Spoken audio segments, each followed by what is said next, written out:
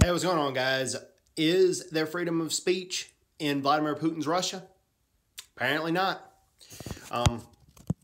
Just one day ago, the Russian government outlawed a peaceful opposition organization called Open Russia.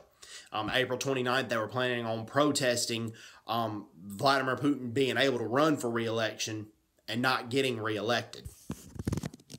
And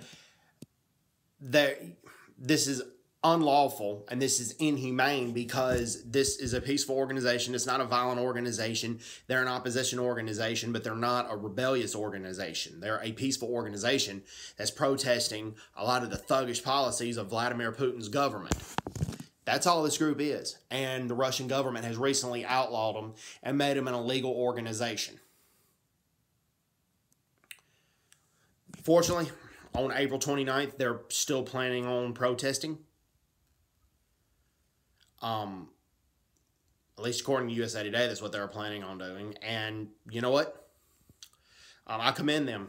You know, keep fighting a good fight and keep having good courage.